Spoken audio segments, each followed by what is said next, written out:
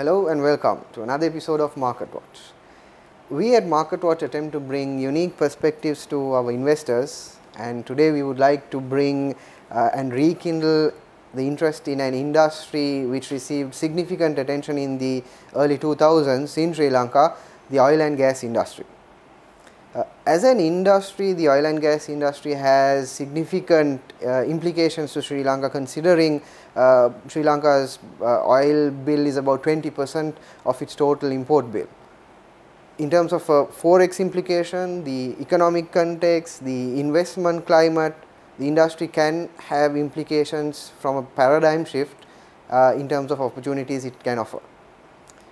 We have with us today Mr. Ruchit Kandage, who is a industry internationally experienced professional. He is a former member of the Petroleum Resources Development Committee, which is the apex body determining the strategic direction and policy for commercializing hydrocarbon resources in Sri Lanka. He is also currently the executive director of a private equity entity which specializes in healthcare, hospitality, real estate, financial markets and business process outsourcing. His international experience comes from his previous capacity as vice president with a joint venture entity between the Abu Dhabi National Oil Corporation and Borealis, which is a renowned European petrochemical manufacturing company. Thank you, Ruchit, for joining us today. Thank you, Samar. So to start off proceedings, Ruchit, if you could just take us through the timeline which Sri Lanka's oil and gas industry experienced in terms of discovery and moving forward historically. Yeah, if you go back to the starting of the oil process and oil exploration activities, it started somewhere in 1957-58. It was started by a Canadian company who came into Sri Lanka to do a magnetic gravity survey, airborne magnetic gravity survey of our country. And since then, for the last so many years, almost about 60 years of the country's history on the exploration activities, we have seen a lot of companies, a lot of key players also coming into the picture, and basically what they have done is they have captured about 35,000 line kilometers of 2D seismic data, and they also have captured about 4,000 to 5,000 square kilometers of 3D seismic data. And then we also have done few stratigraphic wells, we also have done few exploratory wells, and then we also have undergone a few bidding rounds, and where we have initially successfully marketed 2 bids in the Kohori Basin, C2 and C3 for Bonavista Energy of Singapore. Then during the last bidding round, we have been able to get hold of Cairns Lanka to come into International Cairns of India to come to Sri Lanka and carry out the exploration activities. And since lately, maybe from the 2015 onwards or so, we have been focusing more on the strategic direction of the industry and to see how we can successfully market what we currently have developed, that's the M2 block, and to see how we can monetize and get the resources required for our country's future. And in that context, what we have done is we have already started looking at developing the infrastructure and the softer skills required to nourish the industry. We've gone in, looked into a petroleum bill, that's a Petroleum Act, which is currently with the Attorney General's Department for their views. And then we also have looked into the current geographical setup, and as well as the countries who are participating in this petroleum exploration activities. We have done a benchmark study. We have developed a world-class petroleum resource agreement. That's another plus point which is internationally accepted. And then we also have started marketing the M2 block. So these are the current things, and where I should not fail to emphasize is 2 or 3 very critical things which is happening at the moment. One, Total, which is the 4th largest oil and gas company in the world, has entered into a joint study agreement with Sri Lanka on the Ceylon Basin on the east coast. And we also have roped in Schlumberger, which is the largest oil service company in the world, to do a multi-client seismic data acquisition program right across the island. And that's, I think, two other things which I should mention, which we have achieved during the past 18 months or so. Right. So, Ruchit, if I ask you with regards to the prospects itself in terms of discovery, in terms of timelines, in terms of the upstream oil industry, what can we expect from this point onwards? If you look into the historically, we believe that we have one of the best hydrocarbon systems in the world, and which is a fact when you go out to the world and discuss with different people who are much aware of the situation. They would say that your country has a robust geophysical structures and has a robust petroleum system in place, and we would consider you to be a next generation oil and gas producer in the world. And they also going to say that there is a significant windfalls which will accrue to our country because of that.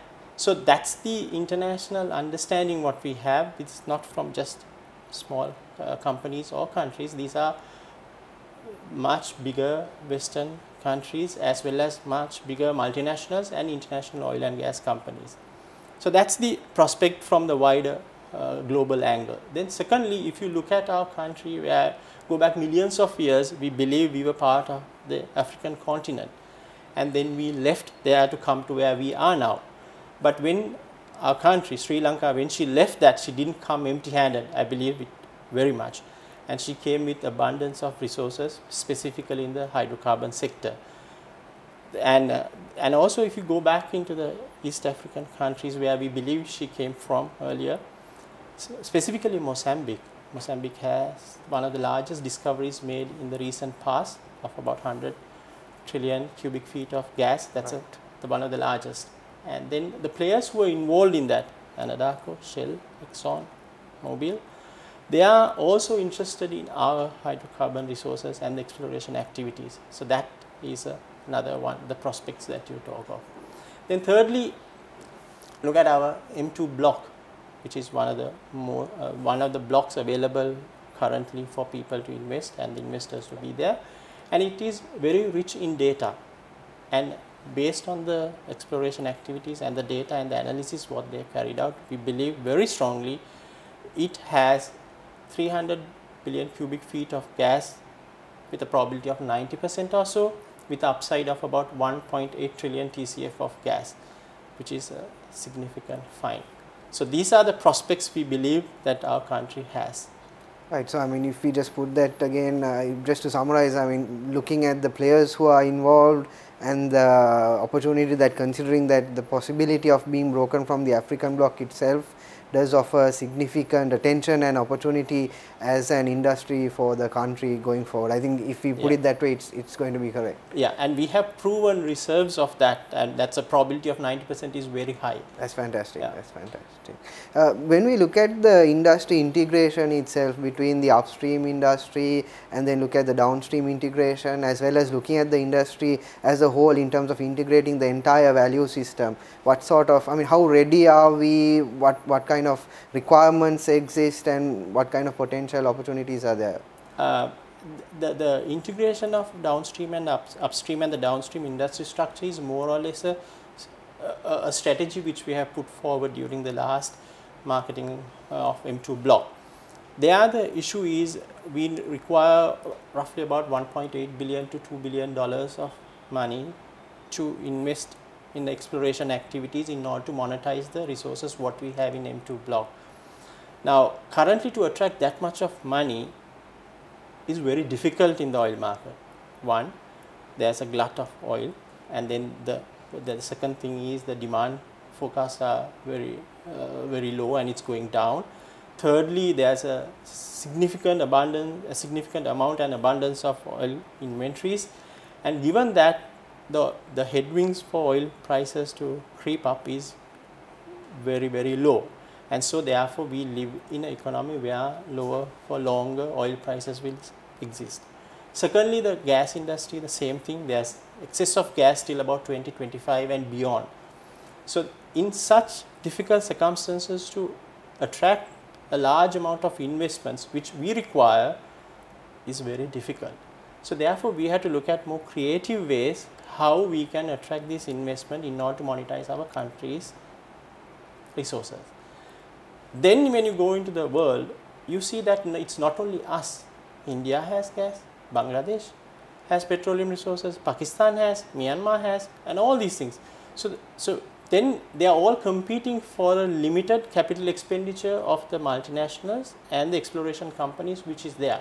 So what is the uniqueness of us to attract? So that's one thing which we have lacked in the past, where that's why we may have not been able to attract the larger players. So this time we made a concentrated effort where we say, yes, you have the upstream opportunities as well as the downstream opportunities. Upstream opportunities, if you look at the exploration activities, they are high risk but highly rewarding. Downstream activities, they are also highly rewarding, but the risks are much lower. So if you look at the whole value chain, you see that the opportunity exists for us to align our risks and the rewards, meaning align our, in the sense, the international companies and the investors' risks and rewards along the value chain by opening up the downstream industry structures pertaining to chemicals, petrochemicals, transportation, power, and such. So therefore, we have created this strategy saying, yes, come invest with us, but we are open not only for the upstream but also for the downstream industry structure. Therefore, you can get the whole value chain open up for your investments. It has more benefits for us also, because by opening it up and attracting investments for our downstream industry, we can build long-term sustainable competitive advantages by combining our uniqueness pertaining to the feedstock advantage to the strategic geographical structures what we have. We are close to two of the largest markets in the world, or have free trade agreements with them or nearly completed. This will allow us as a country to develop this hydrocarbon sector, which will also have sustainable competitive advantage in the long term. So that is why we have gone into linking of the upstream, downstream, and allowing them to align their risks and rewards along the value creation process. I think that's an important point which you bring across, the unique selling points and leveraging the competencies and resources that you possess to build a sustainable competitive advantage. I think that is an important point, considering that there's a large number of players competing for a limited share of the pie basically. Yes, exactly. That's the process, and that's the idea, and that's the strategic advantage we will have in the long term.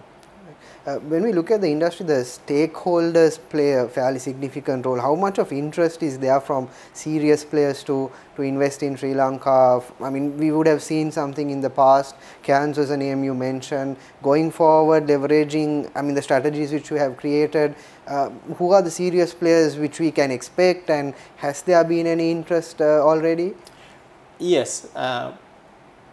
During the March of this year, there was a team from Sri Lanka, including myself, even in Houston, and we were having discussions with the key players in the oil and gas exploration industry, from starting from Woodside, Shell, Conoco, Statoil, Anadarko, and many of these international multinational companies, including the governments of certain countries.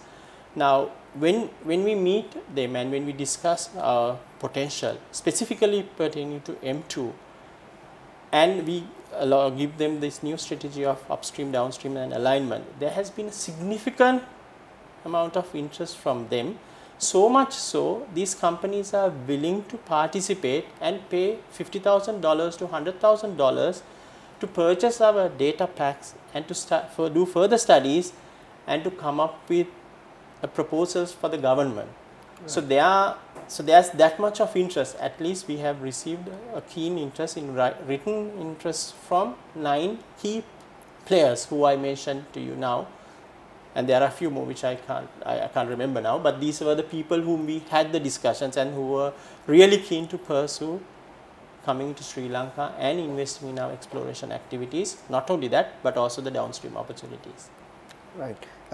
I think the next probably the important question is from an economic perspective, how much does Sri Lanka stand to gain, and can we quantify some of the positive factors which the industry can bring across if the opportunities are actually capitalized on?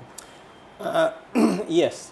I will tell few titles of jobs. It's just geophysicist, geoscientist, roughneck, mud engineer or reservoir engineer, HSE advisor, EU planner, PE planner, economist, and probably another production engineers and others. These are not the titles of jobs which we have heard in our country, and these are skilled, semi-skilled and type of jobs, and these employment opportunities are available because we are going to have it in the hydrocarbon industry. And so these jobs which are highly skilled, and also they are benchmarked internationally, because a reservoir engineer in Sri Lanka would be almost compatible with the reservoir engineer in India or in US or in Middle East. So therefore you have a high skilled job which is international benchmark with international mobility being offered to Sri Lanka. So I'm only talking of the hydrocarbon industry, but I also said that there's a downstream industry structure, and there also is another cluster of industries which will develop around this. Like, say for example, supply chain. You need to bring most of the drill bits and other things and store it in a place. You need heavy equipment to be leased. You need helicopters to fly out to the offshore drilling rigs. You need transportation where small boats and other things. You need insurance. You need financing. You need health, safety, environment things. You need training. So you can imagine the cluster of industries which will build around it, which is not available for our Sri Lankans at the moment, and which is internationally benchmarked and with international mobility. This is one of the biggest things what we will see, large employment creation opportunities in large numbers. That's one. The second thing is, I also said that we have 3 basins in our country. One is a Mannar Basin, we have 9 blocks there. We have Kowari Basin, we have 6 blocks there. We have on the east coast, that's the joint study, or we call the Ceylon Basin, we have another number of 7 blocks there. Now, out of that, there's one Mannar Basin. If you put the whole thing together, we believe that there is about 10 billion barrels of oil in place, with a potential gas reserves or gas in place of about 7 to 10 TCF or even more. So if I put the current oil price is around say $50, right, and then we have 10 billion barrels, that will give you about $500 billion of oil in place. I'm saying those are not recoverable, but that's there. Now we take a guess and say we discount it by 50%. So we have now 250 billion. So we have de-risked it with a probability of maybe 50 to 60% or more of achieving this value. Now you have that much of things. Then since we are going with an investor who's a multinational or another country, we may get about 50% of that, or more than, say 50% of that is a government share. So we are talking of about $125 billion. This is the amount of money which is available for us. Before we go into this monetizing of hydrocarbon resources, we also need to think that people need to come here, they need to do the exploration activities. So therefore, if you look at the Mannar Basin, M2 block, if you were to monetize, our capital expenditure there over a period of 20 years would be roughly about $1.8 billion. And out of that, 75% would be spent within the first 3 years or 4 years. So that is significant amount of cash flow would accrue to the Sri Lankan government, whereby we will be able to elevate our issues with the balance of payment. That's a second thing. And thirdly, we always talk in our country of a debt trap, and we have excessive debts which we need to serve. Now I said we have about $125 billion of reserves which we can bring into our country's balance sheet. Now when you have that much of assets within our country, you can say, and you can approach the international community, international financial community, and say, look, we have this much of assets in our balance sheet which is possible and proven reserves. Would it be possible for you to securitize at least 10% of that and give us that money up front.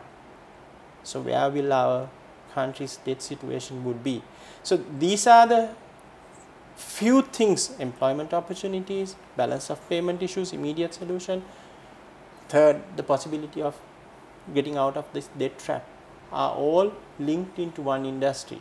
And this is where our country should really concentrate on and say, yes, there's an opportunity, there's a significant interest from the international community to come on board to Sri Lanka and to explore these opportunities. There are significant opportunities for us to enter into the downstream industries which are with our resource base and build a sustainable competitive industry in the hydrocarbons which we never have had. So the question is with the country and with the people, whether do we want to take that step and go towards the right direction so that we can help our children. Maybe it takes such a long time, maybe not in my lifetime, but probably in my children's or their grandchildren and great-grandchildren's time, we will be able to create something and say, yes, we did this under our watch for our country. Fantastic. So there we have it, the opportunities of the oil and gas industry to Sri Lanka as a country in terms of an economic factor, in terms of getting out of a debt trap, the foreign exchange, and so much more benefits if we can realize the potential that the industry does have to offer. We thank you for joining us for another episode, and do join us next week for another episode of Market Watch. Thank you, Ruchit, for joining us. Thank you very much, Osama. Thank you.